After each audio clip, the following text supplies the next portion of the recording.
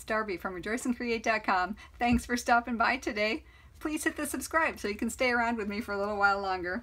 Well, last week I did this cute little beehive, and it holds about a Ferrero Rocher or a little handful of small candies. And I was asked if I could do just a little bit bigger one, maybe to fit a few candles or perhaps some wax melts. And what I came up with was this one. Now I think it's very sweet. This is a retired paper from Stampin' Up! And I'm sorry if it's shiny, but it is a foil-based paper, and I thought that was really sweet for a beehive. But it is a 3-inch diameter octagon, and it's about 3 inches tall, although the shoulders are about 2.5 inches tall. So it makes a really fun little gift for someone if you want to put a little bit more into it. So what you'll need for this project is a piece of pattern paper cardstock that is 10.5 by 8 inches. And then you'll need a little spot for the door. I have a little black half of an oval. You can use what you want. And then whatever bees or sentiments or anything else that you want. And about a 10-inch piece of ribbon or twine to thread through the top and close it. I also have a mid-size one between the big and the small. And I haven't finished the template for this one yet, but it will be on my website when I do. So just go to rejoiceandcreate.com if you want something between the big and the small. Alright, so let's get going. Alright, so I have my 10.5 by 8 inch piece of paper, pattern paper or pattern cardstock. And I'm going to score the 10-inch side at 1 1/4 inches, 2.5, 3 3/4, 5, 6 1/4, 7.5, 8 3/4, and 10. Essentially, it's every 1 1/4 inches across the top. All right, so let's move that top to the left if there is a directional pattern, and we will score it at 1 1/4 inches, 2 3/4 of an inch, and at 5.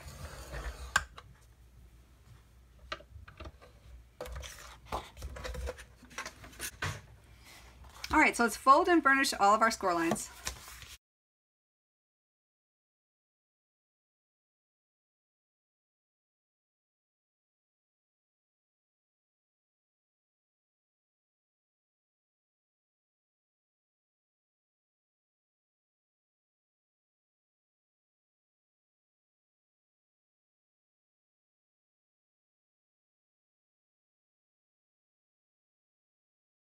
Okay, so let me bring in a template to show what we're going to do. This is our score right now.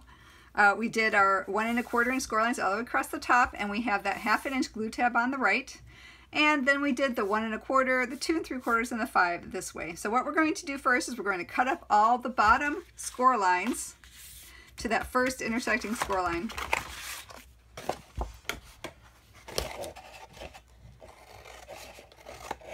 And we're going to cut off that last 1/2 inch piece.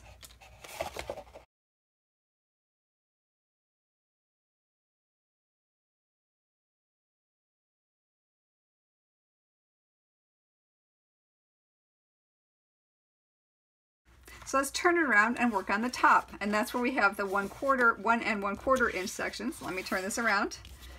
And what we're going to do, I have it up like this. And now the 1/2 inch is over here because I've turned it around. So we're going to take off that 1/2 inch tab, and we're going to cut up every single score line again to the first intersecting score line.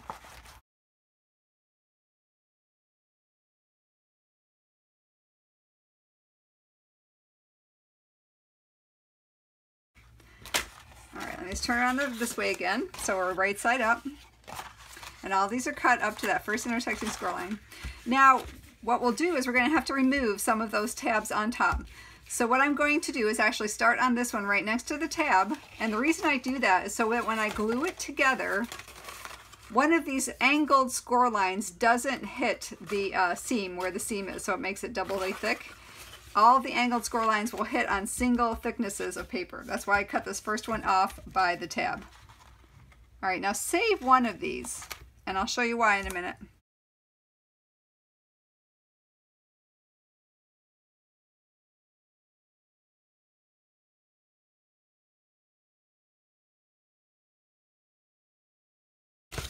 Okay, so this is what we have.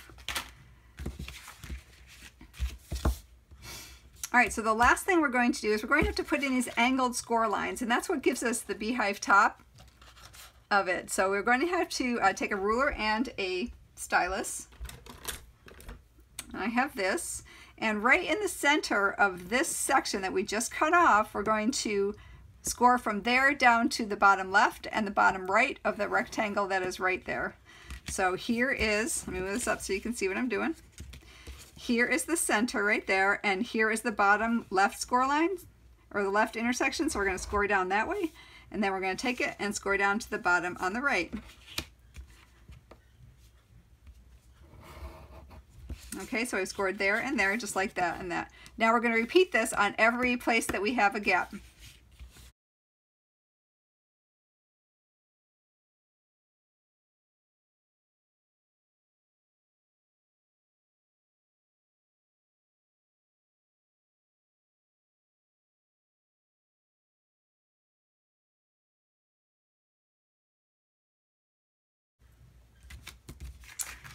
Okay, so now we're going to actually fold our angled score lines, just gently like this.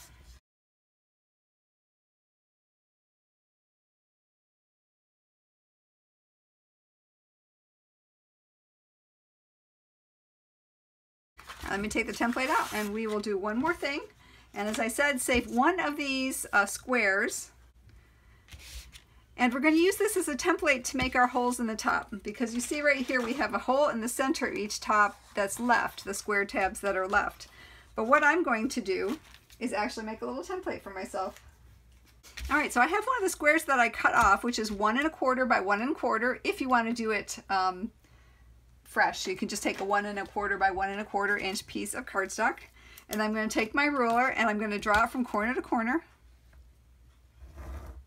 A line, turn it, and draw a line from the other corner, the other diagonal. And then right where they intersect, I'm going to punch a small hole. And I'm using the 1/16 inch punch because I still have it, but you could use a 1/8 of an inch punch as well. And just right on that, right on the intersection, I'm doing a hole. And that's going to help me mark the center, because the closer you get to the center on these, the better the box top will close. So I'm going to go ahead and line this up all the way across and just draw a dot where my punch needs to be.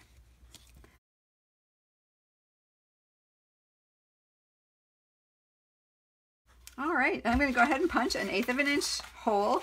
Size yours accordingly. I might make it bigger. I haven't decided what ribbon I'm going to use yet. Oh, yeah, it's a 1/8 of an inch. So go ahead and set it right over that dot and punch the hole, and that'll get you in the center.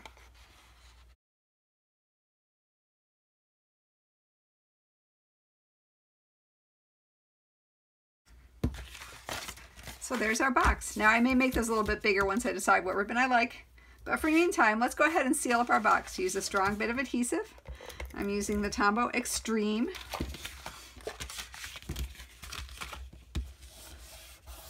And I actually get that at Hobby Lobby and Michaels, although I've just recently put a Michaels online order to get it as well. All right, let me fold this out, and we'll fold.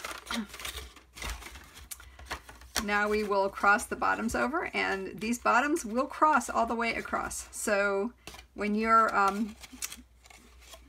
judging the distance of it, it actually will go all the way across, and actually might be a little bit long, so you might have to trim off just a little bit on each side if you find you're going over. Now I'm heading just right at the fold line on this one, the crease, so I think that I'm going to be okay on that.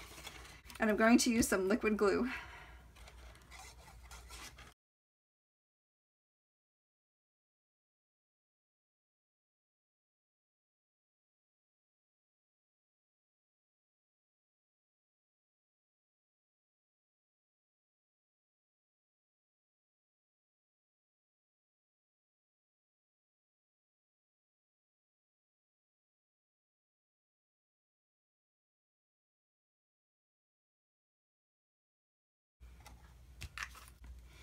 All right, turn that over and we'll press down inside, and it's big enough for me to get my hand in, which is good because I can give it a good press all the way around. All right, so now let's go ahead and close down what the top's going to look like. And these 4 tabs on top will fold over each other. and I will pull a ribbon or a twine right up through the inside of that. All right, so I have about 10-inch piece of ribbon, and because of the gold accents on this piece of paper, which happened to be a retired Stampin' Up! Paper, I'm going to use a ribbon with a gold side on it to make it look nice and elegant.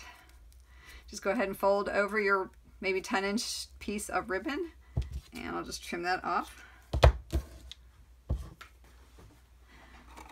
All right, and then I'm going to thread it from side to side and back to front. So the front will fold over last, and it'll make the front end look neat.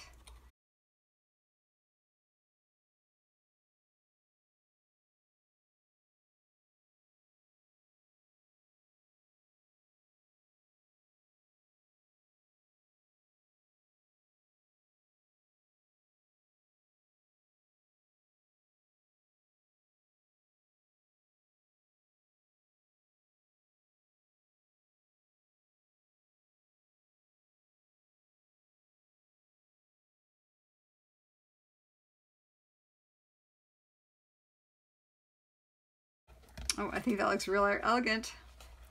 All right, so this is my front. Let me go ahead and put my sentiment on there, which I already made to save a little bit of time. And I already stamped out my little bees as well. And on this one I put B, a blessing, and the a blessing part of it actually came from the same stamp set that the B came from, and that's the very vintage. And this says your blessing. I just stamped out the a blessing part, and I put that B from another alphabet stamp set I had over the top of it. But I think it'd be cute actually to do the B over it too, which would be really sweet.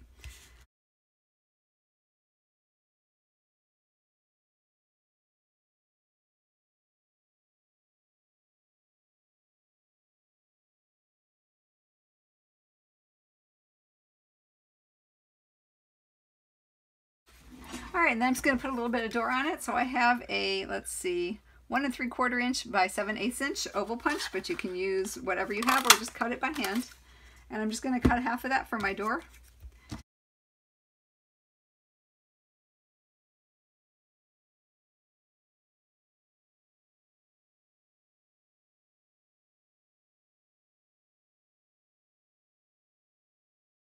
And there, my bigger beehive is finished. Isn't that sweet? Let me put that up like that so you can see it. Here's my other one that I did.